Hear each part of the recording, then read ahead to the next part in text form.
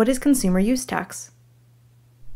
Consumer use tax must be paid by the purchaser of goods stored, used, or consumed by the purchaser where the seller did not or could not collect sales tax.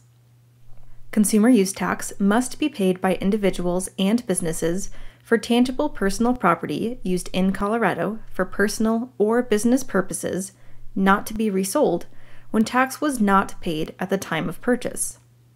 This includes items taken out of inventory for personal or business use. That was a lot of information, so what does it really mean? Let's look at an example. You own a salon, run out of shampoo, and need to grab some from your display to use on a customer.